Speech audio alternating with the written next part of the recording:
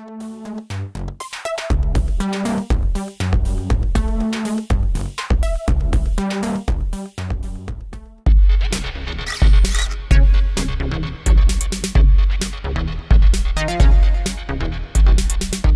name is Ross Kelly, and this is my Prophet 5.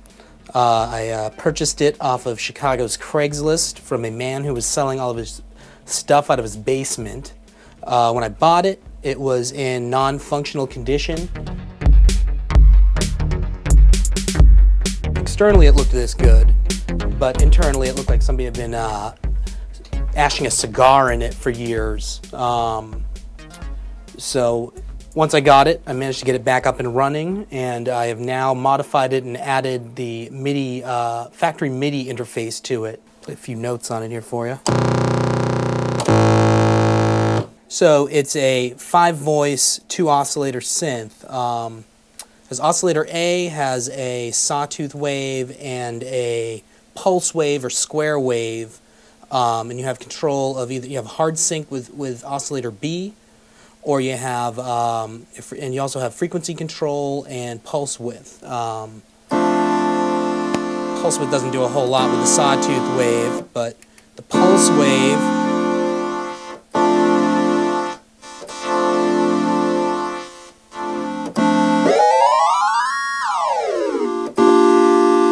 and the frequency steps in semitones, I believe. So you got a triangle wave that's on B, a sawtooth, and a pulse wave.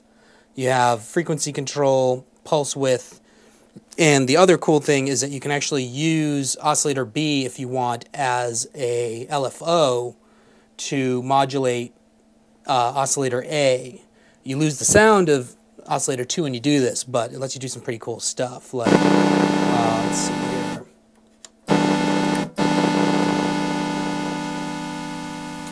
Control the pulse width.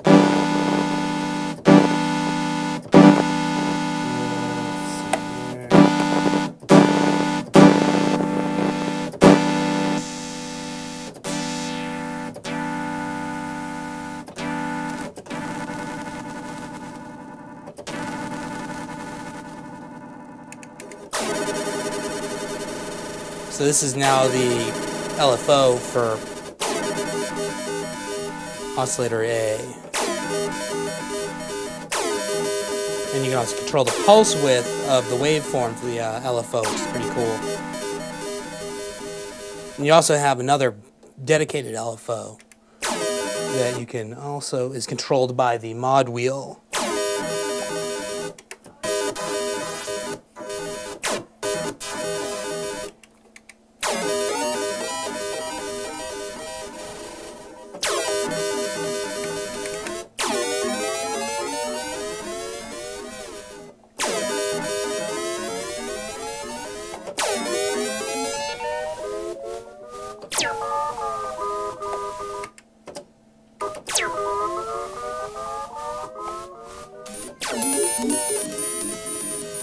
A filter is pretty standard, cutoff, resonance. You have control over how much the dedicated envelope generator to it will affect it. You can also have it, scale to keyboard.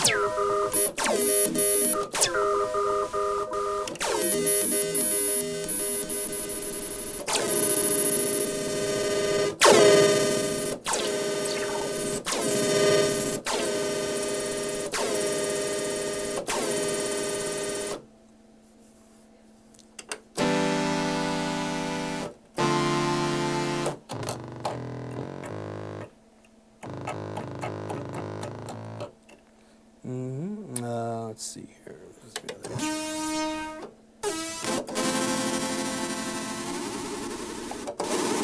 Some more of the modulation effects.